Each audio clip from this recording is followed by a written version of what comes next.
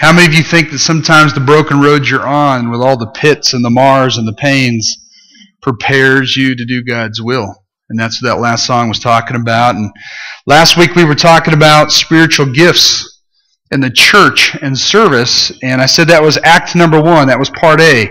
Today we're going to act number 2 and part B. And one of the places I referenced last week, 1 Peter 4. 1 Peter 4 verses 7 through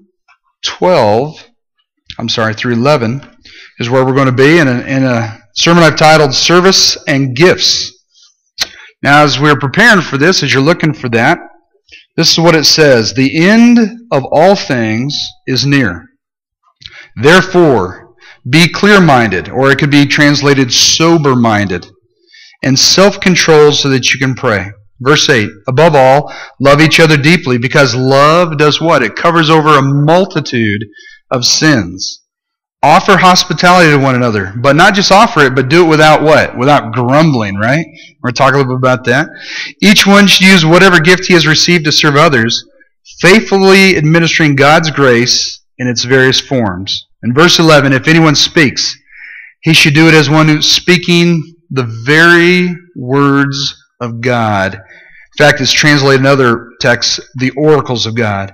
If anyone serves, he should do it with the strength God provides, so that in all things, and this is the reason, God may be praised or glorified through Jesus Christ. To him be the glory and the power forever and ever.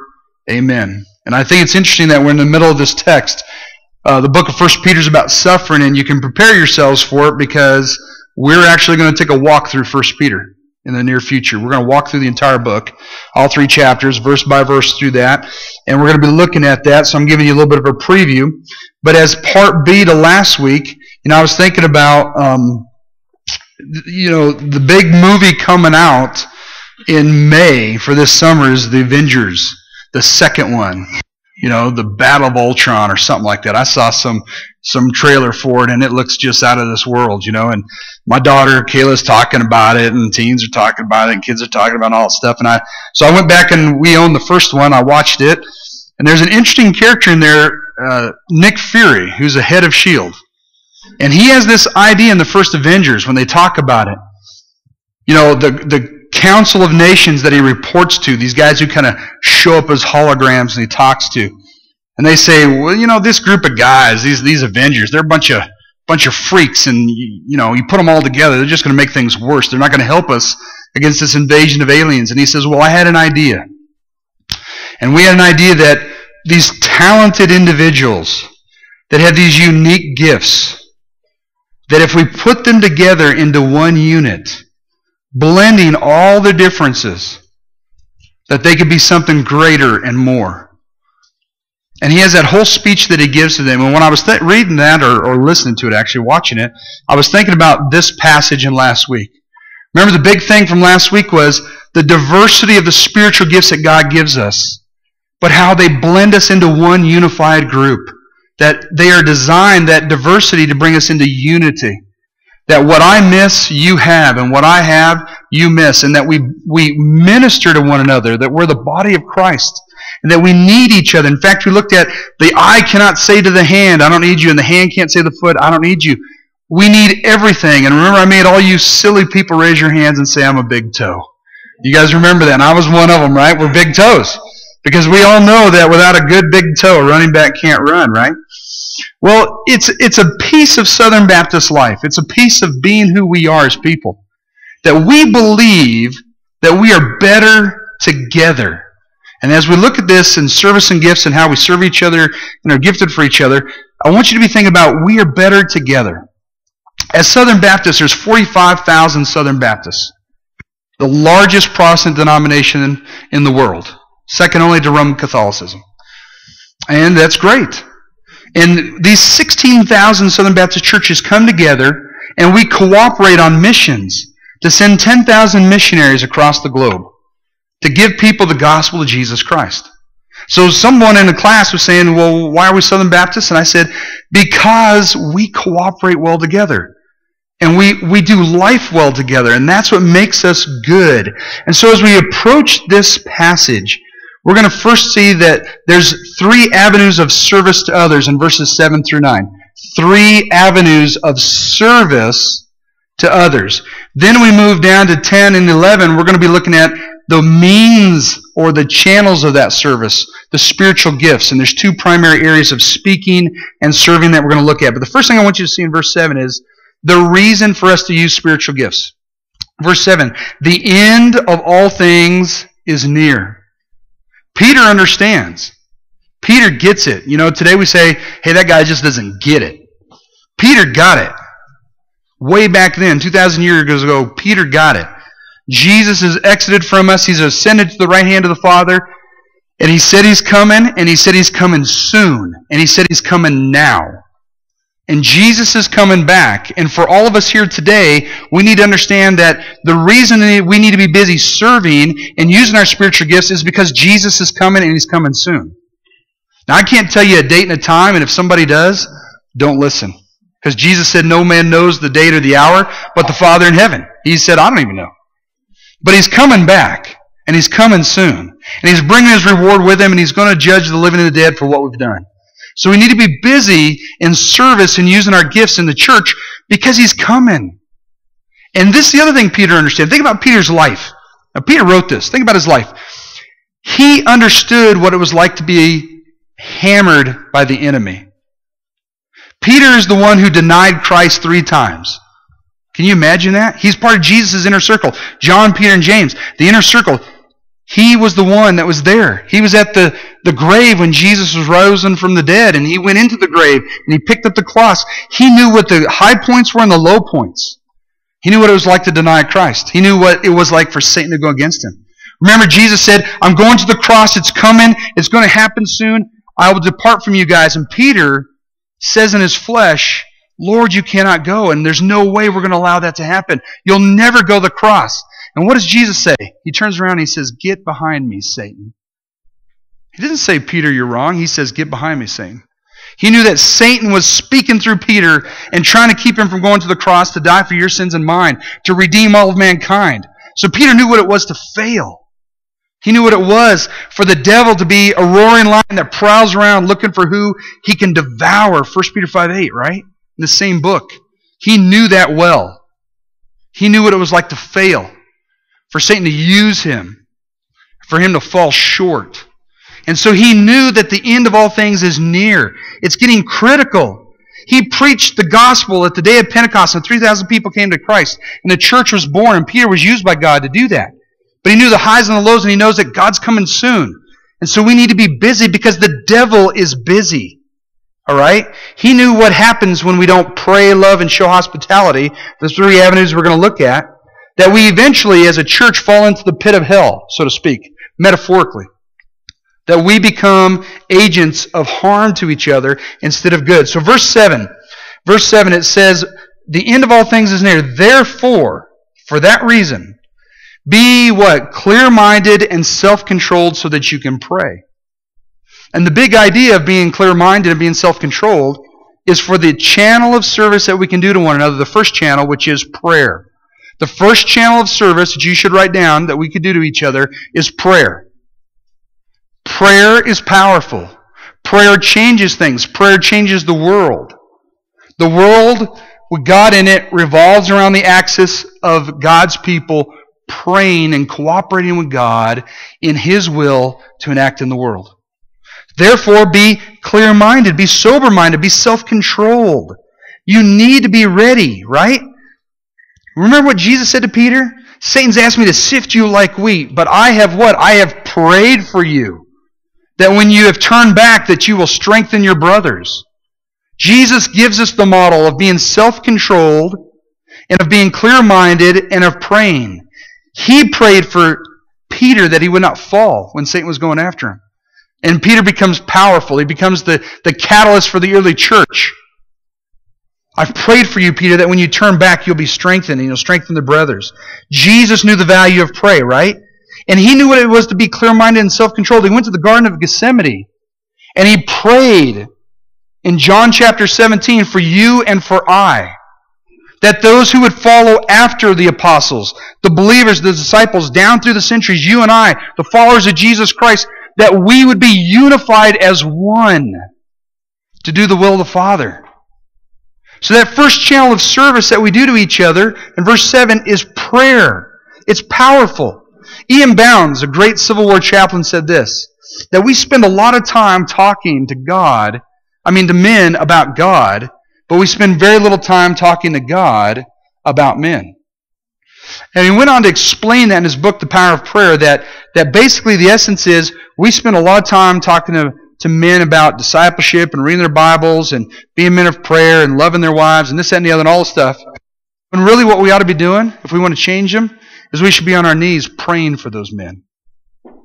So yesterday morning when the men's prayer group was together, 16 guys gathered together, men and young men, it's a powerful thing. Every time I participate in that, each month, I come home and I tell Kim, I feel a little lifted, a little rejuvenated, as we're praying for things.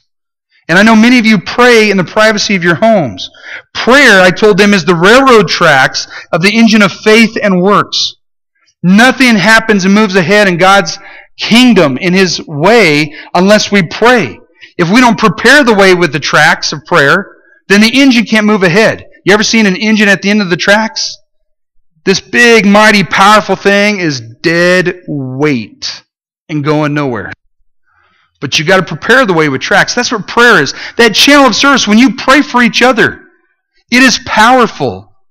When we get to the other side of heaven and God reveals everything that was unseen and unknown in the spiritual realm and we see it, I think we will be broken for how much other people impacted our individual lives and our families' lives for how they prayed for us. People that we knew and people that we didn't know. People that we loved and people that never even knew about us but prayed for us anyhow. For how much Jesus prays for us. For Hebrews 4 says that Jesus is at the right hand of the Father and He intercedes on our behalf. He prays for us.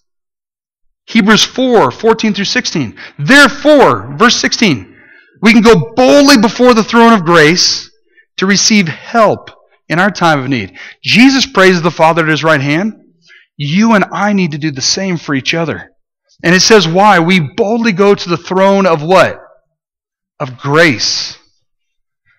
See, all the things that we do for service, everything that we do is God's grace. He empowers us. He enables us. It's grace upon grace. You want to impact other people's lives? You do that through prayer, through grace. You open up God's grace. That's why we practice it. That's why we do it. And I think it's interesting. He says, be self-controlled. Be clear-minded. Maybe there's a relationship between being self-controlled and clear-minded and a Christian or a person that lives their lives on their knees. You ever think about that? You ever seen a drunk pray? You ever seen a drunk pray? I have. It's not a pretty sight. God still hears them because they're opening their hearts for real. But it's not very clear, and they don't know what they're doing, and they don't remember it. And we do the same thing when we allow other things to control our thoughts and to consume us. Entertainment, the worries and cares of this world. But instead, when we focus ourselves, our thoughts and our minds on praying for each other, picking up a phone and asking someone else in the church, what's going on in your life? How can I pray for you? Is the first channel of service. Second of all, it says love, verse 8, right? Above all. So what gets the primacy of these three things? Love. Above everything else. That's right. Above all. Love each other, right? Isn't this a great command? Love is what the Christian life is all about. So love is the second avenue or the second channel of service to each other in the church. The first is prayer. The second is love. And love is practical. Jesus said, by this will all men know that you are my disciples if you what? If you love one another. How do other people know that you love each other? How do they know? They see what you do. They don't hear the words of your mouth. They care less what your beliefs are. They do care about what you do, which really shows what your beliefs in your heart are. Not your words, but what you do. And so when you love each other, and I've said this church is great about loving each other. That is the power of Calvary Baptist Church, is that we love each other well. Very well. You know, I'm downtown. I saw Mr. Donathan down at the key shop, and I run into Kathy down at the prison, and, well, she wasn't in prison, but we were both there. That sounded kind of bad, right? I ran into Kathy in prison. She's behind bars, man. It's like saying my son passed counterfeit money a few weeks ago, you know? Okay? But, we're out in the community, we see each other, and we're doing life on life. And in those contexts, we stop and give each other an encouraging word, and we love each other. You're down at Walmart, and you run into somebody here, and you say, how's your day? What's going on with you? And they are real with you, and they say, hey, I'm having a tough day. How can I pray for you? What can I do for you? I mean, that's the power of love. It covers over a multitude of wrongs, right? This is what the Word says. Love is patient. 1 Corinthians 13, many of you memorize this. Love is kind. It's read at weddings. It does not envy. It is not proud. It does not boast. It doesn't puff itself up and say it's the thing. It is not rude. It is not self-seeking. It's not selfish. Love is not selfish. If you want to know if your behavior is good as a husband or wife, ask yourself, is it selfish? Because if it's selfish, you're not loving your spouse. Okay? Same way as a parent with your kids. It's not self-seeking. It's not easily angered. It keeps no record of what? Wrongs. It lets the bygones be bygones, right? It doesn't bring in everything with a kitchen sink. Love always protects. It always hopes. It always trusts. It always perseveres. And ultimately, verse 8 of 1 Corinthians 13, love never fails. It never fails. In the book of James, it says love. Right? In all these different scriptures, it says love. Jesus spends tons of time talking about love. Above everything else, love. And it says to do it earnestly. Right? To do it faithfully, not half-heartedly. Right? It says love each other deeply. In the Greek, it literally means earnestly, with intensity, with forethought, with a desire to be there for each other. Deeply. Love each other deeply. Right? Because love covers over a multitude of wrongs. Love is ultimately in the Christian life, and in this life, the coup de grace. Right? It's pretty good. When I make a mistake, I can make up for it with love. When I fail, I can make up for it with love. When I'm wrong, I can make up for it with love. How do we beat evil? We love. Love is to evil like oxygen is to a fire. You take it away, right? You take oxygen out of a fire, it's dead. You take evil away, and love is in its presence. When love is there, there cannot be evil. They're diametrically opposed. Evil is the absence of good, and when love is present, there's good. It's like sucking the oxygen out of a fire when we add love to a relationship. And so the first channel is to pray for each other. The second channel is to love each other. That looks very pragmatic. We're doing the Secret Sisters right now, right? The women's ministry is. I love that. I like to come in here and just see what people set down. And I've sat out there and looked at those little boxes and those little bags, and I've thought, I wonder what's in there. You know, I mean, is it okay? It'd be a little bit like a kid. I wonder what's in there. One gal gave something cool to another. And it's, okay, forgive me guys, okay? I kind of got into what my wife's doing for hers, you know? She's like, look what I got her. And I said, that's so cool. That is so neat. Just little things of encouragement, little things that you like, little pieces of love. It's so powerful how far that goes. You know, one gal that I counseled professionally in private practice, broken young woman. One of the worst I'd ever seen. Beautiful physically. Huge past of sexual abuse. Just horrible stuff. Things that you can't even speak of in company. And I remember in like the 6th session that we were together, we were talking about something, and I was talking about her parents, and we were digging into some things, and I kind of pressed into an area with some questions that I had, waiting for a response, and her eyes lifted. For the first time in 6 sessions out of her lap, lifted. And they kind of brightened up. And she said, yes, I do remember when I was loved. My mom said this at this place at this time when I was 9 years old. And she remembered the date. The date. The date. She was in her 30s. And she could remember the one instance that she could remember of being loved by one person in her life. And it changed her entire countenance. It lifted her everything, just remembering it and talking about that one thing. That's how powerful love is. So when we scatter love among each other as the body of Christ, as a channel of service, it lifts each other up. Doesn't everybody want to be encouraged? Doesn't everybody want to be cared for? and it covers over a multitude of wrongs. The third channel of service, verse 9, right? Offer hospitality to who? One another. You know, this thing is peppered with the one another's. Do this. Pray for one another. Love one another. Offer hospitality to one another. The reason this is important because it's in the early church, there was no Motel 6. You know, there was nobody leaving the light on for you, man. Okay, nobody had much for light as it was. And there was no way to check in for $56 a night. There was no Comfort Inn, there was no Quality Inn, there was no Holiday Inn Express. So when you traveled among the Roman world, and you were going large distances, and you were a persecuted group by the government, Caesar's government, and if you came out and said, I'm a Christian, it was pretty much your deathbed, then guess what? You were absolutely reliant that when you entered into a town, maybe hundreds of miles away from where you lived, that you found what? A fellow believer that offered you hospitality. A fellow believer that offered you hospitality. Offer one another hospitality.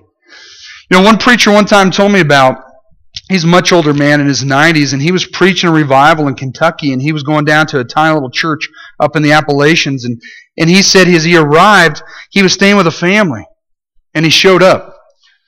And the man said, here's your accommodations, and he looks, and it's one-room house. One room. No outhouse. I mean, there's an outhouse, but no bathroom inside, no walls, no nothing. One room. One big bed. Him, this woman, the wife, and the man who's having him there. And the guy says, that far side's your side. Well, my buddy started thinking in his head, what does that mean? Well, what it meant was, you're sleeping on that side, me and my wife are sleeping on this side. We're all sharing the same bed.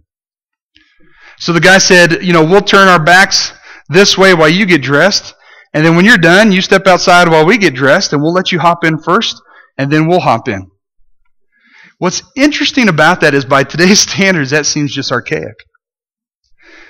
But my friend in his 90s talks about how that was one of the most impactful times ever somebody's offered him hospitality.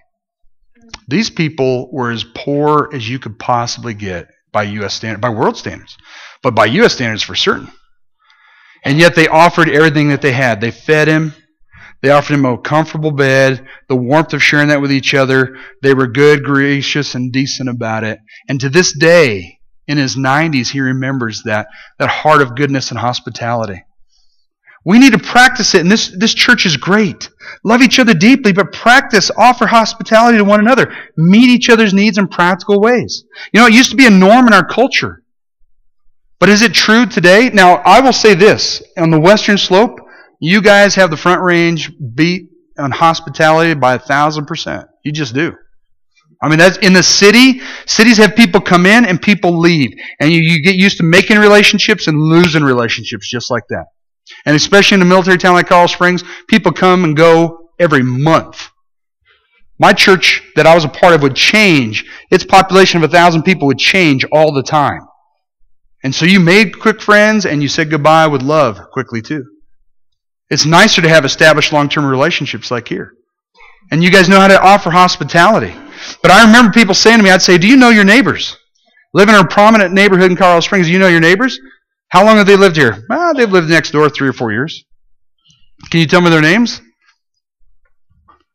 I think her name's Carol. I think his name's John. Do you know anything about him? Nope. In the morning, they open up their garage, jump in their car, pull out, go to work, come home late in the dark, pull in, shut it. They're in their house. We don't see each other on the weekends. We're both gone. We all do our thing and don't know each other. How can you ever minister and love on each other when it's like that, right? You got to invite people into your home. You got to minister to them. You got to love them. You know, my dad talked about a time back in the day when he was in South Dakota in the Depression era that during those times, nobody locked their doors in case somebody needed to come in and sleep on your floor. And they would put whatever was left over from dinner out on the front covered porch. It was screened in so the bugs wouldn't get it. Whatever meat, bread, veggies, fruit that they had left over, they put out there with a lantern and left it on. Because so many people were poor that as they traveled, that was all they were going to have to eat. And if they didn't have something to eat that you offered, then they weren't going to eat at all. And so people did that. And I said, didn't you ever, you know, my question to him, didn't you ever worry about them breaking in, doing something harm to you? No. Everybody's in the same boat. We are all hurting. People are worried about having something in their stomach, not about robbing you. So hospitality used to be normal, and you guys practice it well, but we can always look for ways to serve each other better. This is what one commentator says. The key to hospitality is to just begin it. It doesn't matter if you live in an apartment, a house, a dorm, or a farm. Open your homes each week. Bake cookies. Say hello to a stranger. In the elevator, check up on an old neighbor. Hospitality is something that is overly pragmatic. It's not something that we do to get conversations going or just to get conversions, to build the church. We practice hospitality because what? It is right. It is the right thing to do to each other.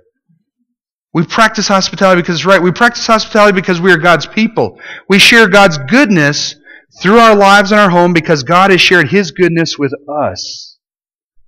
We are hospitable because God was first hospitable to who? To us. We practice the same practice of our Lord. His grace overthrows the thresholds of our lives and our homes and should be spilling out into the world and filling it with the grace of God. Oh, I love that. That is great stuff. Hospitality. And do it with what? Remember, don't do it with grumbling, right? Don't do it with grumbling. Right? I mean, how many of you ever had a pesky person come over for dinner or something like that, right? They go to the restroom and go through your medicine cabinet. Like you don't know. You're rifling through my meds. Come on. I know you were going through my drawers. Come on. Right? But you still have to invite them back. Maybe their kids got into your closet. You know, those pesky kids. By the way, train your kids not to do that. Because people want to invite you back, right? And your grandkids too. Don't do that. But even with those pesky, weird ones that we sometimes have, we still got to love them. They're part of the church of God. So you have prayer, you have love, you have hospitality as the avenues or the channels of service. Now let's move to spiritual gifts. Verse 10. Each one should use whatever gift he has received to serve others, faithfully administering God's grace in its various forms. So the first kind of spiritual gifts, and we looked at some of those last week, was the gifts of service. The gifts of service. As opposed to the next one, if someone speaks, he should do it as the very words of God, the gifts of speaking. Two big categories of gifts, right? But what does it say in verse 10? The channels of this service, these spiritual gifts, the necessary exercise of them that bless other people, is for who? Is it for you and for me? Who's it for? It says for each one. Verse 10, first two words, each one. So who's left out in that? Who's left out? Nobody. We're all in the boat together. Each of us should use whatever gift he has received. So the second thing you need to look at that is if it's received, if it's a gift, what did you do for it? Nothing. Yes, nothing. If it's a spiritual gift, you can't be boastful about it. Remember we looked at the 1 Corinthians, they were boastful about the gift of tongues. And gift of prophecy being better than just being a servant. Well, guess what? No, you can't. It's a gift from God. If it's a gift from God, you can't boast about it. Somebody gave it to you. You did nothing for it.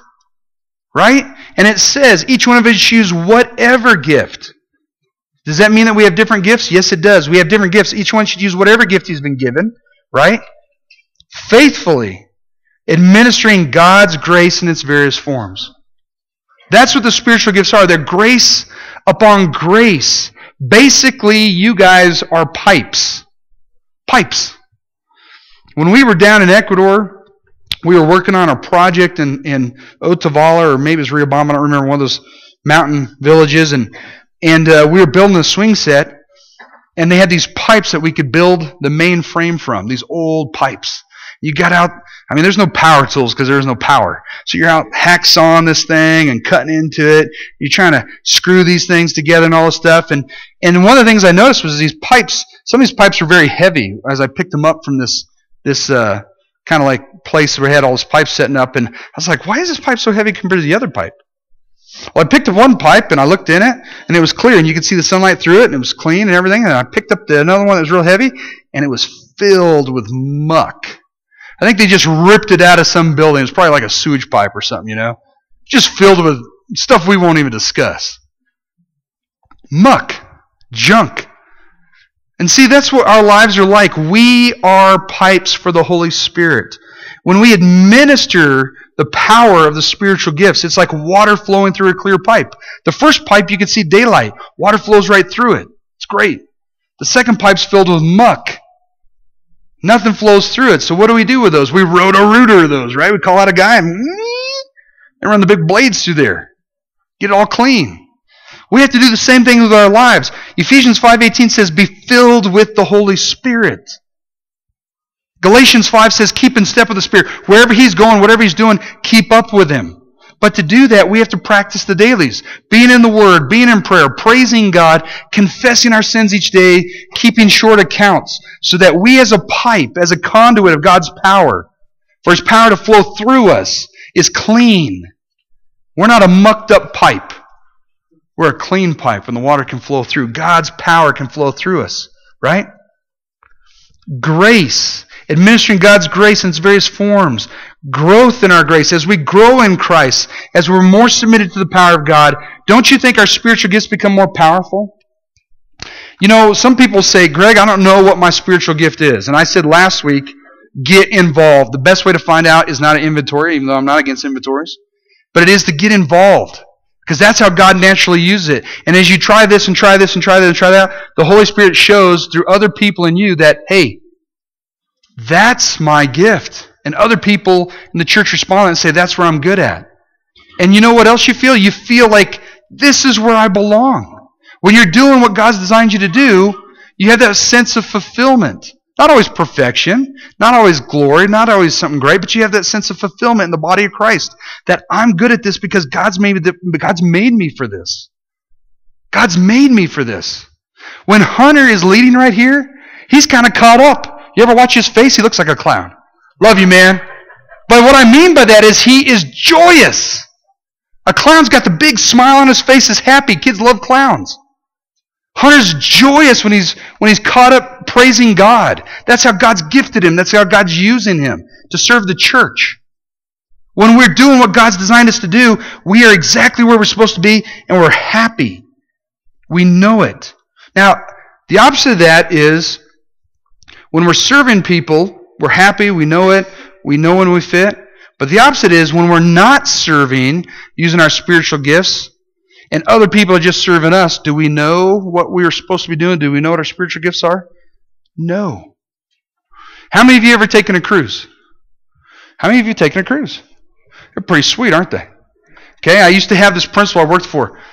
I could tell when he's getting ready to go on a cruise because he'd start eating yogurt only for breakfast and lunch for like 2 months. I'd say, why are you eating yogurt? And he'd say, man, I'm going to gain 15 pounds on that cruise in the first 3 days.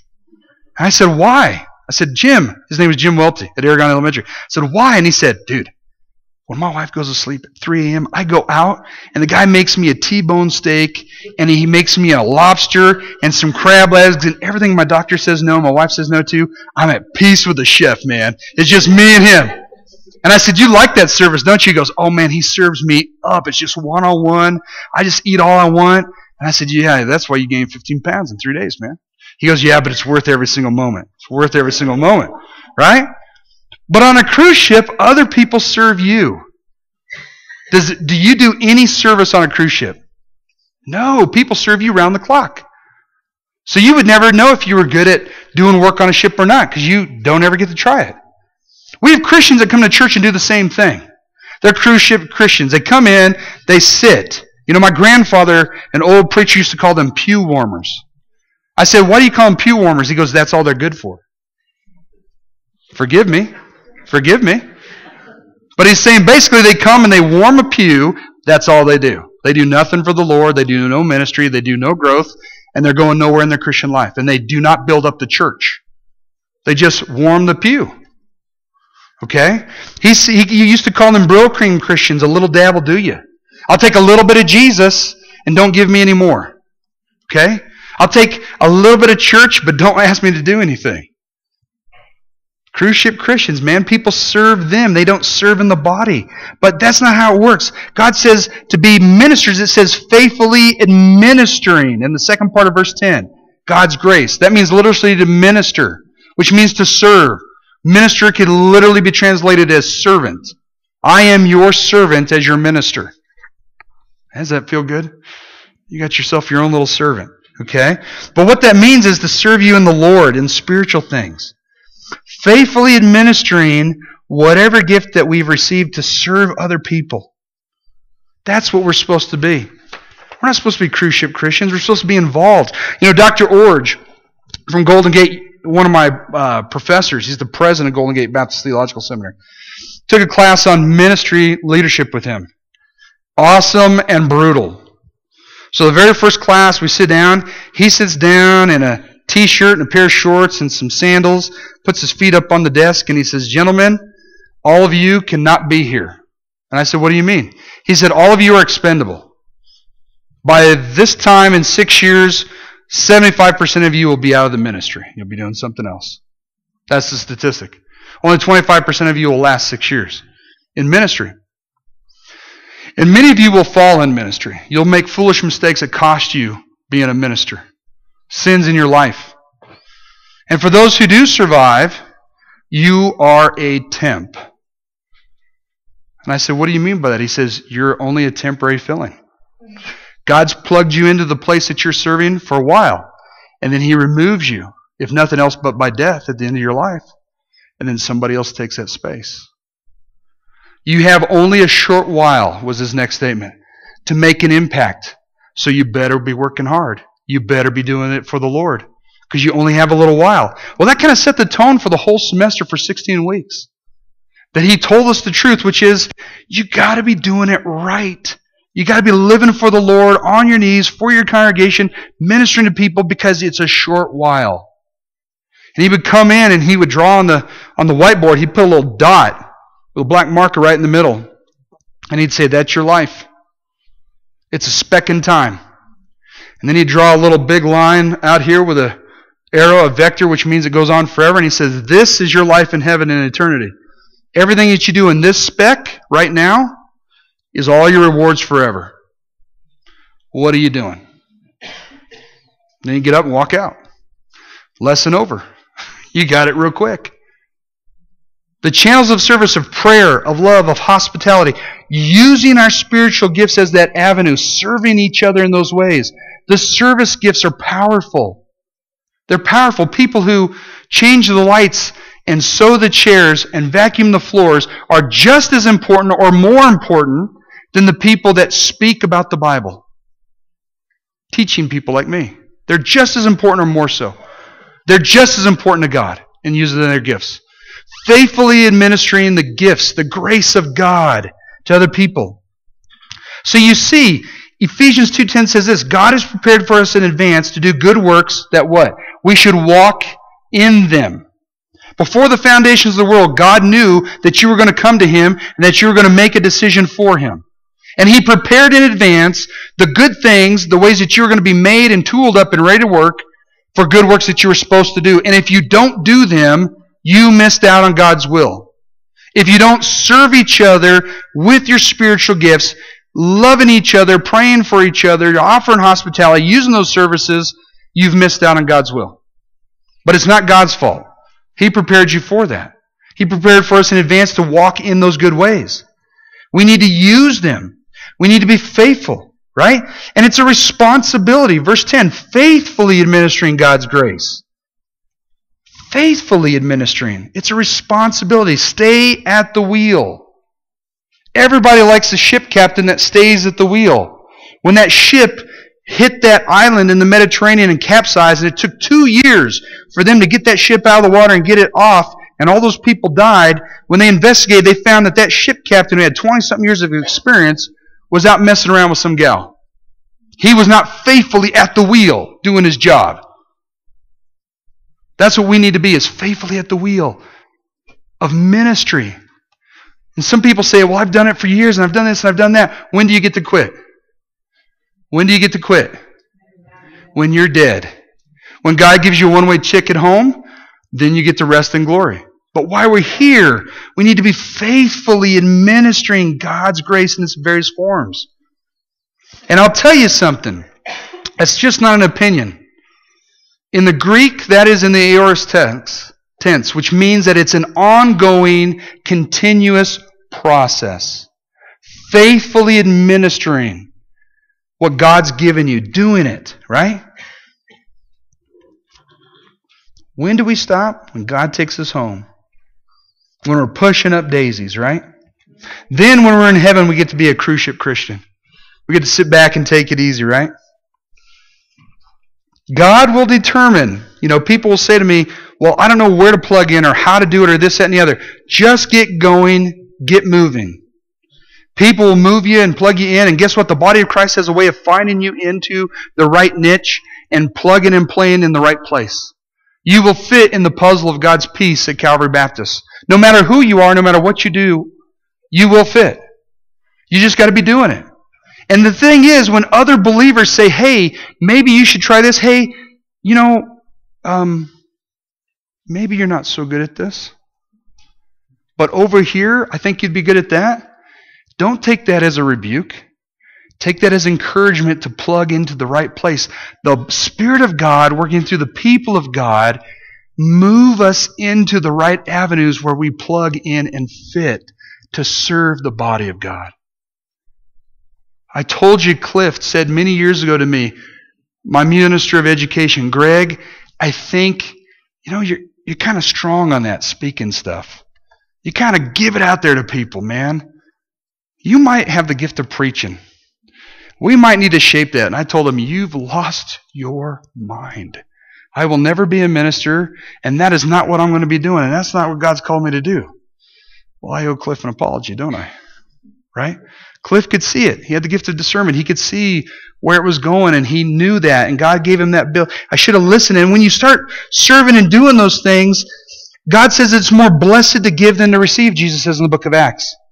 When you start doing those things, those avenues of service through your spiritual gifts for each other and loving on each other and praying for each other and offering hospitality and serving each other and speaking the word of God and truth and love to each other and all those things, and we're doing all that, you suddenly find out this feels good. It is more blessed to give than to receive. It's boomerang theology. You guys ever throw a boomerang? Oh, they're great. If you know what you're doing. If you know what you're doing, it's chuck. You watch little kids, they grab that thing and they just whip that thing out. And they just stand around, where's it at, where's it at? Bam! Hits them from behind because they don't know what's going on, right? It's more blessed to give than to receive. But when you give out spiritually in these avenues, it comes back to you. I'm not talking about prosperity theology. I'm not talking about that at all. I'm not talking about God's going to make you wealthy or healthy or wise or any of that. I'm talking about when you give the way God's designed you and you work the way you're supposed to be, you are blessed. It's an intangible thing. And you are fulfilled. Do you know how many people are walking through this life saying life is not fulfilling? When you plug and play where God wants you to be, it's fulfilling. You're doing what you're supposed to be doing. It is more blessed to give than to receive. And what does it say? If anyone serves, he should do it with the strength that God provides, so that in all things, and the reason why we do all this is what? That God may be praised. The end of verse 11. God may be praised through Jesus Christ. To Him be the glory and the power forever and ever. Amen. Peter, in writing this, whipping this out on a piece of parchment, talking about moving from suffering to service to the spiritual gifts. And he says, and it's all for the glory of God, for His praise and honor. And he stops in mid-right and he suddenly breaks into a doxology. And he says, to God be the glory and the power forever and ever. Amen. That tells us something in the way this is structured in the text. That this was important. That when we are plugging and playing and doing what God wants us to do, faithfully administering God's grace that He's given us, through us to each other, God is glorified. Isn't that what Jesus said? By this will all men know that you're my disciples, that you love one another. John chapter 15, verse 8, where he talks about that if you're my disciples, you will bear much fruit. And that when you bear much fruit, it's to my Father's glory. That's why God wants you to use your spiritual gift. That's why He wants you to serve each other. That's why He wants us to be a great church ministering to each other and loving on each other, because He gets the glory. When broken people like you and I look real good with the power of the Holy Spirit working through us, it glorifies Him, because we couldn't do it on our own. But Him flowing through us, that clean pipe, it happens. The mutuality of service in verse 10. Serve one another, one to the other. Now, how do we do these things? We talked about being faithful, being at the wheel. But the thing that you should know about that is that idea of faithfulness is about being a manager. It's about being a steward. It's about being in charge of what? Someone else's stuff. So God, the Holy Spirit, comes to dwell within us, 1 Corinthians 6. He gives us one or more spiritual gifts, because everybody gets it at the moment of conversion. You start plugging and playing and using your gifts to God's glory. And when you start doing that, then you become a faithful minister. You become a faithful manager, right? You are working with the master's goods. You remember the story of Joseph. Joseph in Potiphar's house. Joseph was such a good manager or steward of Potiphar's stuff that he rose to the highest rank in his house. Then when he was before Pharaoh, he was such a good steward and manager of the goods and the food and everything that for the coming famine that he rose to being second only to Pharaoh. But was that stuff Joseph's? Whose was it? It was Pharaoh's. It was Potiphar's. This stuff, it may be moving through us, it may be flowing through us, but it's still God's. We're just managers, just stewards. And what are we stewards of? Our time, our talents, our treasures, opportunities. And then God's grace upon grace that He's given us, that we steward that to other people. 1 Corinthians 4 says it is required of a steward for a man to be found faithful. Stick with it. And at the end of time, what's God going to say to us if we do a good job? Well done, my good and faithful servant, right? You've been trusted with this stuff. Now I'm going to entrust you with all this, of which Scripture says no eye has seen, no ear has heard, no mind has conceived what God has prepared for those who love Him. Speaking gifts, teaching, preaching, right? Serving gifts, helps, mercy, giving, governing. Whatever your spiritual gift is, you need to plug into play. You need to discover it in the body of Christ. So that the end game is that God is glorified, that He is praised. So an application for closing, as we look at this. What should we do? Last week I said, talk to your spouse, talk to your family, talk to friends. The last time you did ministry and you did a great job and people said something about it, think about what you did. I said, start plugging in and serving and let the body of Christ talk to you and let God talk to you and find out your right place to be. I gave you all those as practical things, and I had some different people give me good feedback on that.